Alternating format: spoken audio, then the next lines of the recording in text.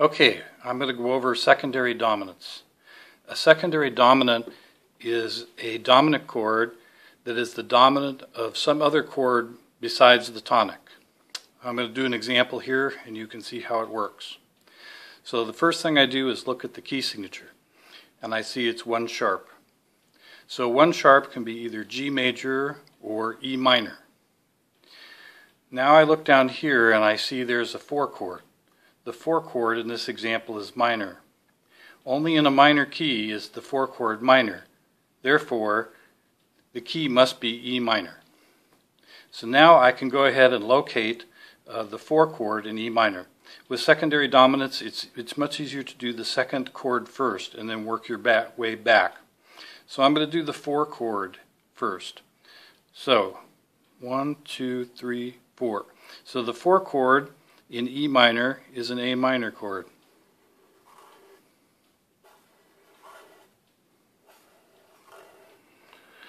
And the figured bass, or lack of it, right here tells me that that's in root position.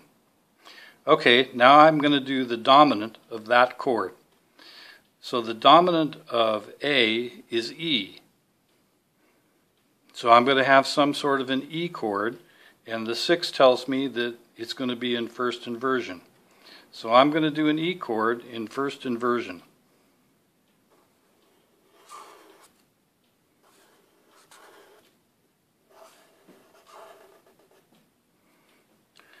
Now, with a secondary dominant, this chord has to be in the key of this chord. So this chord here has to be in the key of A minor. When you're making chords in a minor key, it's very important to remember that you have to use harmonic minor. In A minor, the raised 7th is the G. So the G becomes a G sharp, and that makes the 5 chord major. So I'm going to add a sharp to the G.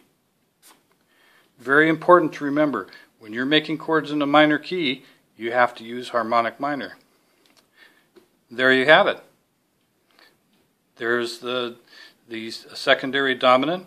This is the 5, 6 of the 4 chord, followed by the 4 chord in the key of E minor. I hope that helps.